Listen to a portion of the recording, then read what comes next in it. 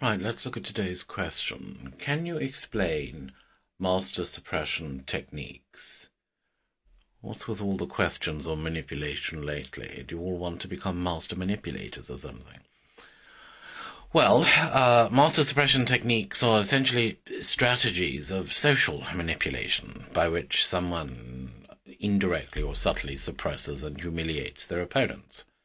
And as a psychological framework, it was first articulated by the Norwegian psychologist Ingjald Nissen during the 1940s. And through master suppression techniques, a dominant person or a dominant group subtly oppress others in order to maintain their dominant position within a social hierarchy.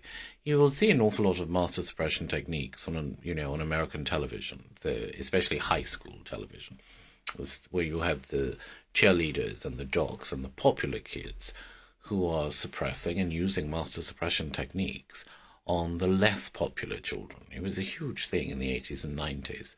I suppose it's still a thing now, isn't it? Whether it happens in real life or not, I don't know, but certainly you see it on television. And of course, its aim is ultimately exclusion from the in-group or the dominant group by deliberately overlooking or ignoring the outcasts that they want to structurally exclude. And of course, these techniques can be used either consciously or unconsciously, and they're used to maintain unequal power structures in a workplace, in other social settings, in schools, so on and so forth. Now, the five most common master suppression techniques are, the first one being making opponents invisible. That's deliberately overlooking those you want to dominate or suppress, so you make them feel unwelcome and alienated from the in-group. Then you've got ridiculing, which of course is making fun of their efforts or casting them as foolish, so as to make them feel stupid or incompetent. Then you've got withholding information, or denying their desires and excluding access to information that would otherwise be relevant and valuable to them. The fourth one is damned if you do and damned if you don't, of course, which is a phrase I'm sure everybody has heard.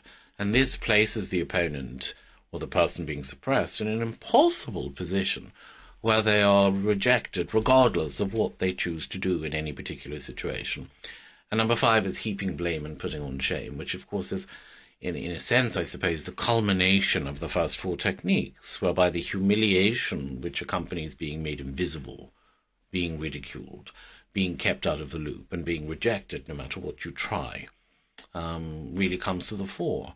And in the end, the subject feels small, insignificant, silly, and insecure, and then this can lead to them having feelings of shame, and it feeds this groundless tendency to accept the blame for all of the world's ills.